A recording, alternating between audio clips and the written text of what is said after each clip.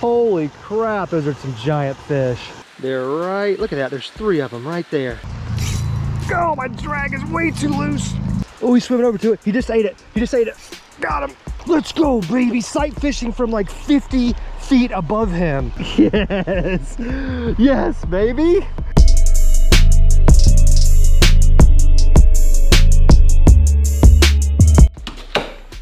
Ooh, why hello folks. Welcome back to another video, and don't mind my horribly uncut hair and beard. I'm getting pretty much to the point where I'm gonna go to Walmart and buy a pair of clippers and just zzz, not my beard, my head, but you know, getting a little crazy here in quarantine these days. Also, don't mind all this stuff. I'm actually going through a process. Hold on, let me turn you guys around. Going through a process of cleaning out my fishing man cave, as you can see. Yeah, this is not a pretty sight, but check this out. Look how nice it looks in here. Now I've got a long way to go, but we're definitely getting there. That's gonna be for a different video. I'm actually gearing up for a little fishing expedition today, but before we get into the fishing expedition, I first want to give a huge shout out to the video sponsor for today, and that is Raid Shadow Legends. Now, I don't know about you guys, but during these just weird, tough times where we're a little bored, you know, we've got some restrictions, we've got some stay-at-home orders, we have some quarantine things we're dealing with right now. And for me, one of the big things that has helped me kind of keep myself occupied with some of that free time has been video games, and specifically this video game. This little bad boy right here, this game, this has been saving my butt. So a little background about the game. It's an RPG. I mean, if you guys, it's a role-playing game. So we've got all kinds of crazy stuff going on. But for me personally, I'm not a big fan of like the cartoonish, you know, unicorns and rainbows and like anime type RPG games. I am just a straight up like, let's go kill some monsters. You know, let's go throw an axe into somebody's face. And this game fulfills those needs very well. There's all different kinds of modes that you can play on this game. My personal favorite is campaign. That's when you just kind of run through the story of the game. You have all these different characters that you can play with, all these different things you can collect, all these different bosses and monsters you can kill. But they also have game modes like 1v1, like a PvP. That's where you choose your character and then you play against somebody else on the game. That's a really fun mode. My favorite character is a green fellow by the name of Gallic, or Gaelic. I'm not really sure how to pronounce the name, but he is a big old muscled up green dude. Kind of looks like the Incredible Hulk with a mohawk, and he's tatted up, muscled up, you know, so that's basically my spirit animal. That's what I wish I could be, you know. But he's the type of guy, if he throws an axe at you, you're gonna be having a bad day. There's also a thing going on right now called the Daily Login Rewards Program. And basically what that means is every single day, if you log into the game, you're gonna be getting rewarded with new stuff. That could be like energy refills, silver, gems, shards, and you're gonna get a free Barbarian Legendary Champion. And this particular one's gonna be called Skyle of the Drake. And this lady right here, she's a bad lady, okay, let me just tell you. Would not want to be fighting her in the old octagon. But that little program's running for 180 days. That's 6 months from right now. So it's a nice little cool thing for new players. They also have for new players, when you download the game, as soon as you get in there, you're going to receive 200,000 silver and one other free champion. This one's name is Tree Feller. So yeah, got that to look forward to.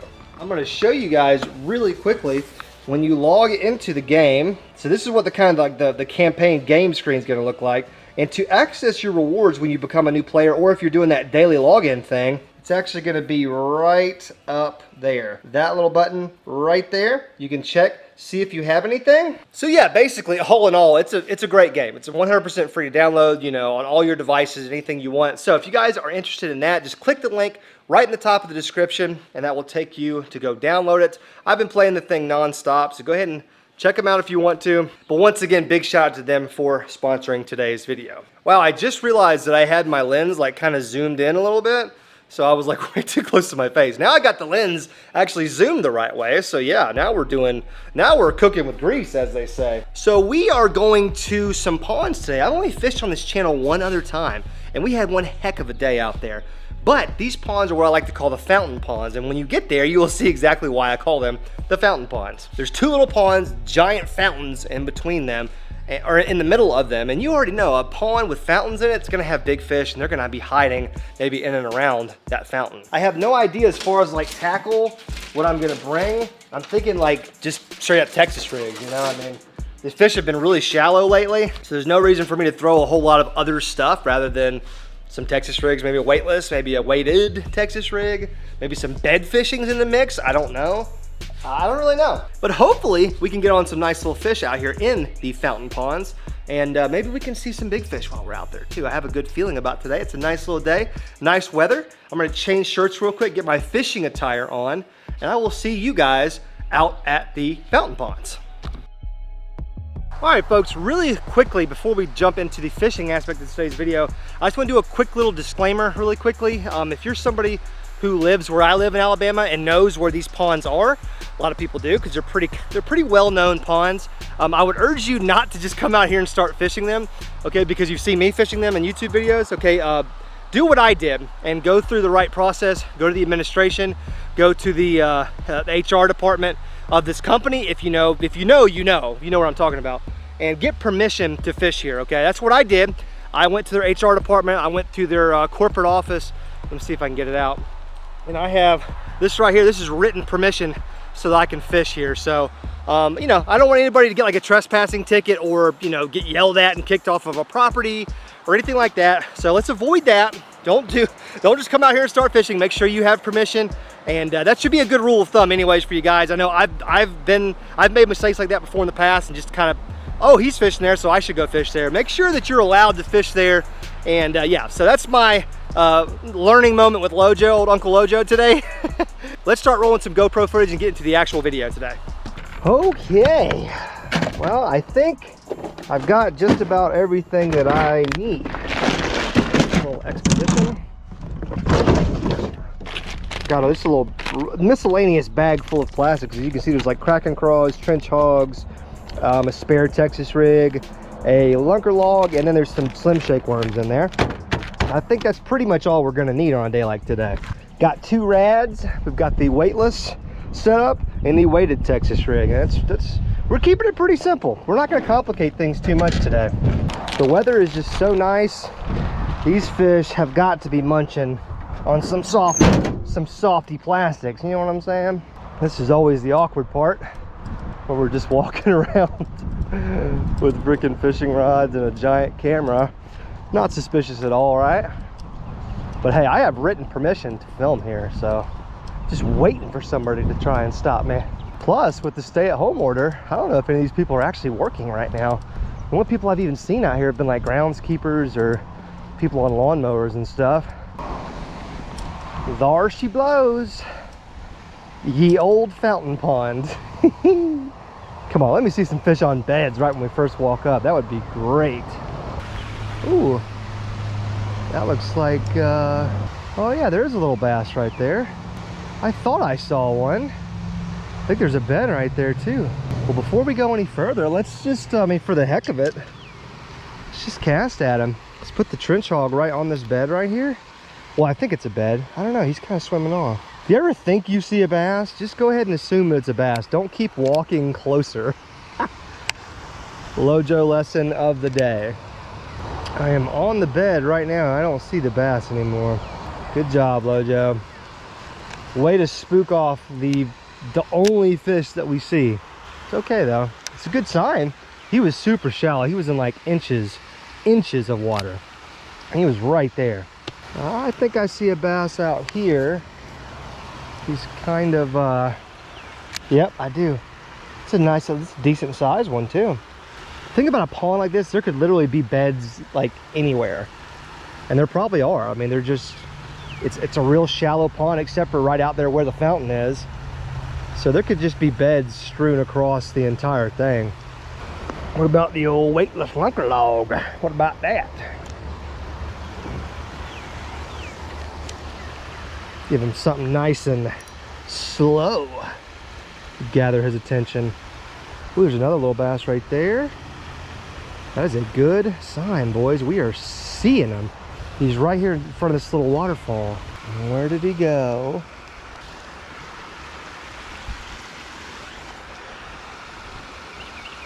Oh, he's swimming over to it. Oh, he's swimming over to it. He just ate it. He just ate it. Got him. Come on, buddy. Yes, sir. God, that was such a cool bite. Oh, that was such a cool bite.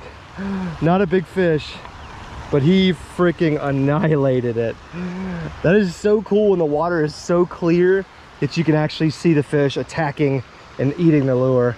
See if we can ease him back in the water. I don't want to disturb more fish that might be hanging out shallow. See you later, buddy. Cool. That was crazy.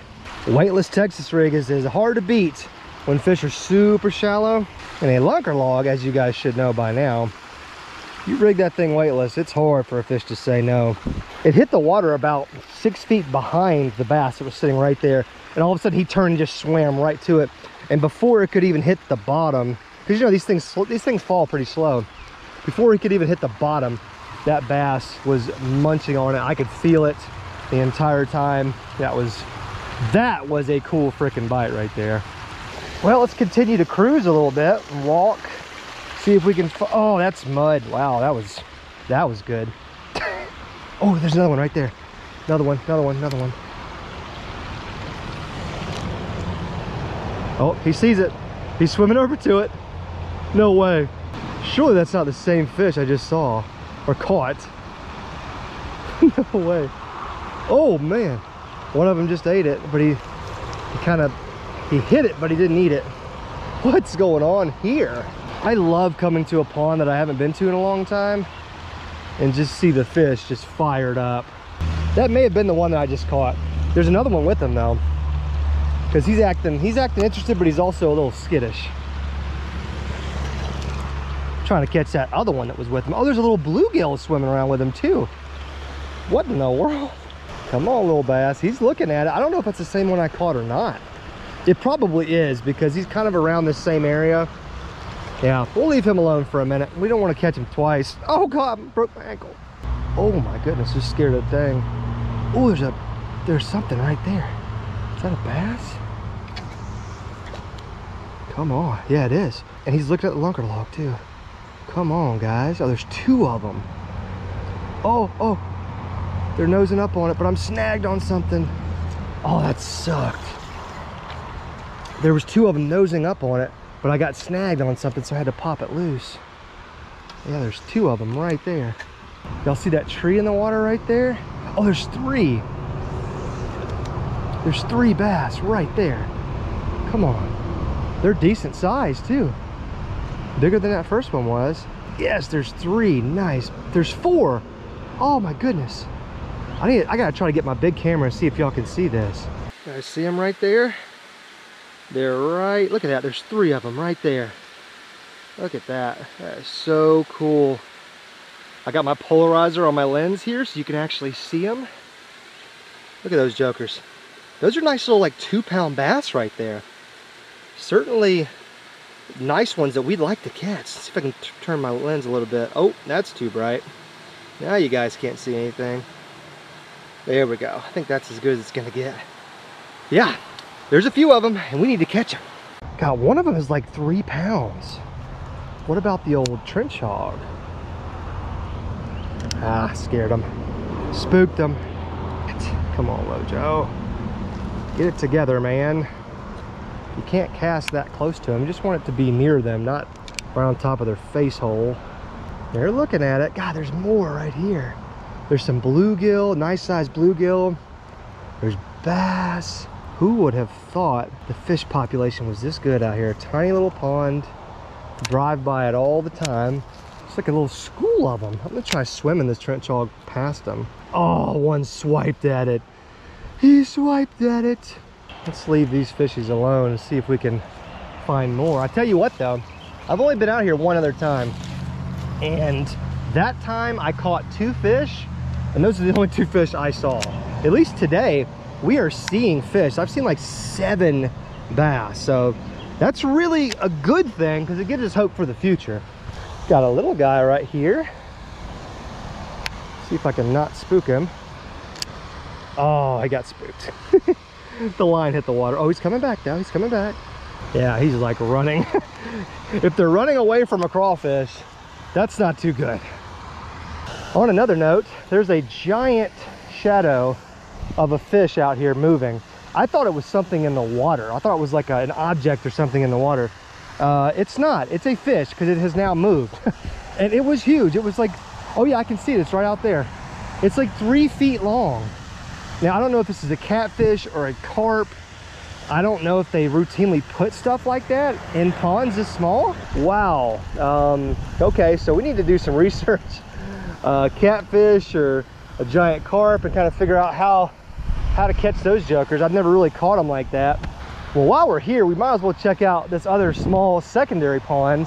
Now, the thing about this pond is, and it's not necessarily a good or a bad thing, it's slightly less clear. It's a little bit murkier water, which I actually kind of prefer, to be honest with you. The problem is with this pond, we've never really seen, you know, a lot of fish in it. You know, I think the first time I came out here, nothing. I think I've driven by it before and just kind of walked around looking for beds and fish on beds, and I could never really see anything. But it stands to reason that if there's fish in that pond, there's definitely going to be fish in this pond too. Really like this color. It's like green pumpkin on one side and it's got like gray on the other. One of my favorite presentations. I think its color is called natural, if I'm not mistaken. God, there's giant, I think those are carp. There's some in here too. They're ginormous.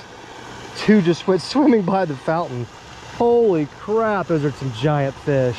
Golly, yeah, we definitely got to come carp fishing out here. That's next up on the agenda. I also see a bobber in the water broken off. I need to know who else is out here fishing besides me. I need to know. There's got to be some right here. There's stumps in the water. There's these little tree overhangs right there, which I'm like in it now. I mean, come on. Ooh, that's a fish. Come on, buddy. Hey, how did my drag slip on that fish right there? Wow. Calm down there, buddy. These are the fish that'll hook you right here, I'm telling you. Look at that little aquarium bass right there. Beautiful little bass. Look at him. Look at the colors on that guy. Whoop. Oh, almost fell in the pond. How did he even get this worm in his mouth is what I want to know. Okay, so two things we know. There are fish in here. Well, three things. The Slim Shake worm may have been a good choice, and this drag needs to be tightened down. Oh, I'm in there. I'm in there. Come on. Gotta be a solid 1-2 pounder in here somewhere, right? Ooh, that'd be a... Ooh, I just had a fish chewing on my worm. Oh, is he there? Oh, I had him. That was the craziest, weirdest bite of all time. Do I even have a worm still? Nope. That was crazy. So I made like this bomb cast to the other side of the pond, right where it starts to get shady again.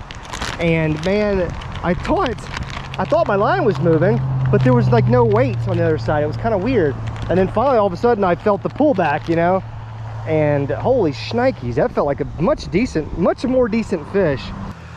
Gosh, I had it like way over here, like that's almost the exact same cast. Maybe he spit out the first one. Oh, there he is again. Again. Got him that time. Got him that time. He's a little bit bigger than the last one. Not by much, but we'll take him. Need a water ski him on in just in case he's not hooked very well. Yeah, he's a slight upgrade from the first one. All right, look at that. At least that one's got some head and shoulders on him. The last one was just a tiny little joker. I'm not sure if this is the same one, or maybe they're like schooled up over there, or maybe they're, you know, shallow water beds. No worm in his mouth. All right, you little stinker. Oh, sorry, I didn't mean to doink you on your head like that. Woohoo! Boom! 2 fish out of small pond number 2. Guess we could get this, or attempt to get this bobber and the line out of the water. Do our good Samaritan deed for the day. I like to do something good if I can. Oh gosh, this is gonna be close. Oh, I can just almost reach it. Okay, I got it. I got the line. Oh, he snagged good. Ah, he's snagged like really good. Oh, I got it. Heck yeah. Oh, I got the bobber at least. Maybe I can. Oh, heck yeah, we got it. We undid it. Sweet. Look at all this line we're about to get out of this pond. Yes, doing good for the world. There's a nice bass right here in front of me. Oh, wow, he is nice. That looks to be like a 3-pounder or something like that. Oh, he's got it. Oh, my drag is way too loose. Gosh darn it. Come on, buddy, stay on. That's a nice fish. That's a 2.5, 3-pounder. Please stay hooked. Oh, he's barely hooked. He's barely hooked. He's barely hooked. No, please don't do that. No, please don't do that. Oh, he's barely hooked. Yes. Yes, baby. Let's go. Let's go. Came back to this big pond over here. And yeah, that's definitely why we wanted to come back to this pond. That's a 2.5 skinny fish, but a really nice fish nonetheless. Wow. Barely hooked, threw the weightless lunker log behind him. These fish, if we know one thing about these fish, that weightless lunker log, they just cannot not eat it. It's really hard for them. Final look. Whew. Thank you so much, buddy. How are there fish this big in this pond? That's all I want to know. There we go. He sat right up. There he goes. Boom, he woke up. He's got a freaking head on him. Or she, it, they. It's crazy. When I first walked up, I saw a giant carp come scooting out of this shallow water. And he caused this just massive wake. So I was kind of distracted by him. And I looked over here and I just saw a nice bass sitting there, almost like he was looking at me. So I flipped the lunker log, you know, like 3, 4, 5 feet to his left. That way it wouldn't spook him. And he went right after it. He didn't even think about it. Went right after it, ate it before it even hit the bottom. Heck yes. Wowzers. My heart can't take much more. Here we go. Oh wow, look, we can see everything too. The water is so clear and so shallow on this side. From up here, I can just see everything. Ooh, there's a nice bass right there. Let's hit him with the old lunker log. The good thing is we were really far away, so there's no way he can see us or hear us. Oh, he's swimming over to it. Oh, he's looking at it. Oh yeah, he's looking at it. Oh no. Come on, he's right behind it. Oh my gosh, he's right behind it. Oh geez, he's right behind it. He's looking right at it. Oh, he ate it. He ate it. He ate it. Got him. Yes. Let's go, baby. Sight fishing from like 50 feet above him. Yes. Yes. Yes. I'm sorry we got you a little dirty right there, buddy. I'm really sorry. Oh my goodness, that was so freaking cool. We got him a little dirty. Sorry about that, guy. That was one of the craziest bites of the day. Hold on, my camera's all crazy. And it's got ants on it. Wow, sight fished that bad boy from about 50 feet above him. Yes. That right there just made my entire day. Thought he was a tad bit bigger than that. But you know what? I'm not gonna complain. Boom, right back out to where he came from. Oh, that was the coolest thing ever. Oh man, that's what we call playing the hand we're dealt right there. We had to climb up this hill, climb around some woods, and climb back down a hill. But the good thing was I could see them. I could see those jokers. Then I can just pick and choose my casts, pick and choose the fish that I want to go after. Gosh, that was the coolest thing ever. And that was, he actually made me work for that bite. He didn't just like turn around and attack it like some fish have today.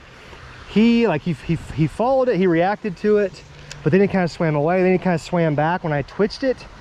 Then he got right behind it and I had to keep twitching it to get him closer and closer to it. And finally he got like right behind it. I mean, I'm talking about like that far away. And I let it sit still for a minute and I jerked it really hard and he just attacked it. He was not having that. Ooh, that's a fish. Come on, buddy. I don't know if it was one of those first ones. This one's pretty small. Look at him just freaking. He was swimming so hard, so fast. I didn't even feel a bite on that one. That was crazy. Ouch! Told you, small ones will hook you. Wow, did not feel your bite at all, buddy. You must have just inhaled that freaking lunker log and just moved on with your life. Yoink! Well, I hate to stop fishing, but gosh, I don't know if I could do any better than this. Plus, that may have been the last lunker log that I had. We were freaking on them. Gosh, darn it, it's so much fun to catch fish. This time of year, why did the coronavirus have to happen in the springtime? That's my only question. So I feel terrible for all you guys that are literally stuck inside, like there's nothing you can do.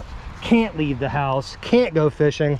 I'm just in one of those states where luckily I kind of can. There you have it, kids. I'm gonna go ahead and wrap it right here. What a day. What a little adventure between these two fountain ponds. Turns out there were some big fish hiding in there, that little 3-pounder.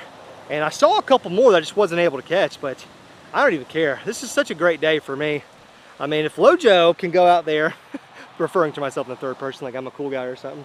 If I can go out there and catch 5-6 fish a day in one pond, I mean, this is like a 2-hour frame of time too. It's not like I've been out here all day. I'm pretty happy with that. Not to mention learning that there's giant carp out here. So we're definitely gonna add that to our list of things to do during quarantine. Let's come out here and try to just stick a couple nice carp. I saw big ones in here. I saw big ones in the other pond over there.